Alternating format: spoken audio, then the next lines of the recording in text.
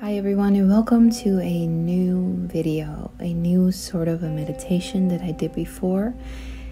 Is that I'm going to tell you a story. I'm going to read you something that's either going to be insightful or just going to make you relax by listening to my voice. And this time what I'm going to talk about is trying to make your life perfect, and that is what is preventing you from being good enough. I will link the article that I'm reading out loud also in the description so you can read it if you want to. So let's start. In life, there is something called the law of reverse effort. Reverse effort is why sand sits on your palm when it's open and relaxed, but slips through your fingers when you grip it tightly.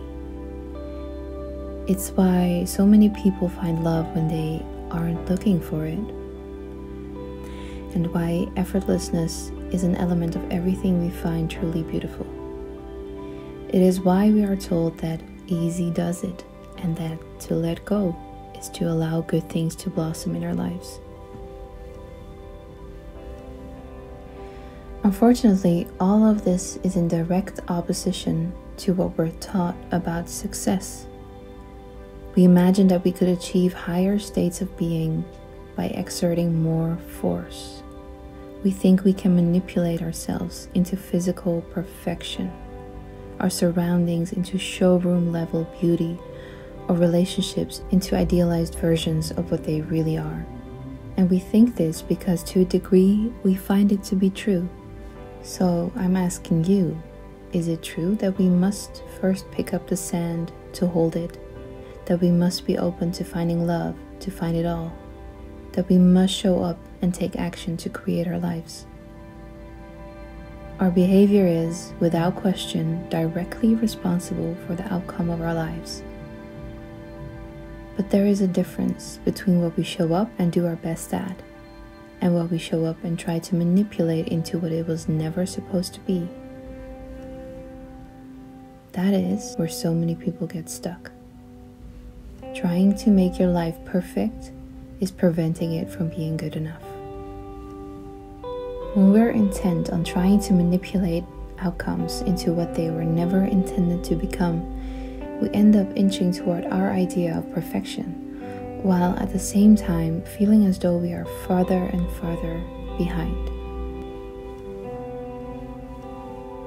This mindset leads us to stay in relationships that aren't right for us, remain attached to people who aren't meant to be a part of our future, try to fix small things that don't need to be fixed in the first place, adjust small details that were just fine the first time around. It's this mindset that leads us to ignore timing and override our instincts. It's this mindset that keeps us walking in circles, our eyes down on the ground, never feeling like any progress is enough. It's this mindset that leaves us feeling like a shell of the people we were meant to be, because when we chase perfection, we are trying to create an image. When we chase good enough, we're trying to create a feeling. Good enough is not giving up. It is not settling. It is not throwing your hands up once you've gotten far enough that you can relax. Good enough is a state of mind in which every step and every day has goodness within it. Good enough means that we do not wait until we arrive somewhere new to start enjoying our lives.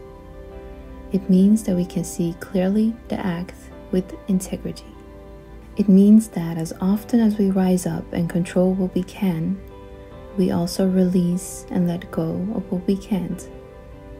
It means that we are not in correct mode all of the time. Rather, we gear ourselves to appreciate it. It's when we allow our eyes to gravitate towards what is already good and what might be better. It means that we move with love for life and ourselves. It means that we acknowledge the imperfect beauty of everything around us.